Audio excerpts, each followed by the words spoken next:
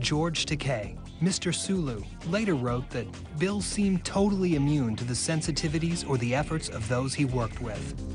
Bill Shatner hogging the stage? No. Not the Bill Shatner I know, no. But what about the Bill Shatner who, during the making of Star Trek, also made The Transformed Man, an album some listeners thought should have been called The Transformed Ham? On it, Shatner recited poetry and the lyrics of pop songs like Mr. Tambourine Man. Mr. Tambourine Man. And that's the end of the song, by the way. Him just yelling, Mr. Tambourine Man! Mr. Tambourine Man! Yeah.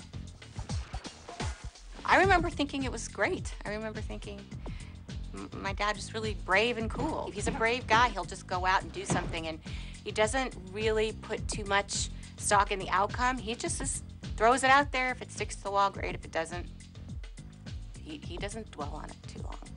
Well, you'd be proud, too, if Captain Kirk was your father.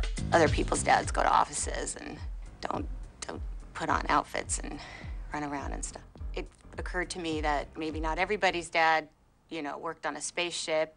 Still, when Shatner took his daughters to work one day, they discovered a spaceship could be just as boring as any other dad's office. And that was just fine with him. My dad thought it would be wonderful for my sister Liz and I, to experience what acting was about so that we would never want to become actresses. My older sister and I were on one of the episodes. Actually, we played two little kids that in reality were like 300 years old. So he would get us up, you know, like at 5:30 in the morning, which already wasn't starting out very well. If you're not intimately involved in the process, you're just kind of sitting there, and it's not really that fun. After about 3 days, I just remember breaking down and crying, and you know, Dad, I don't want to do this anymore. I want to go home. And they were about to do a big scene with all the kids, and I had to be in it. And so he took me back behind the set and calmed me down. And then once the camera started rolling, he came over to me and put his hand on my head, and so I got my semi close-up. And after that, I got to go home.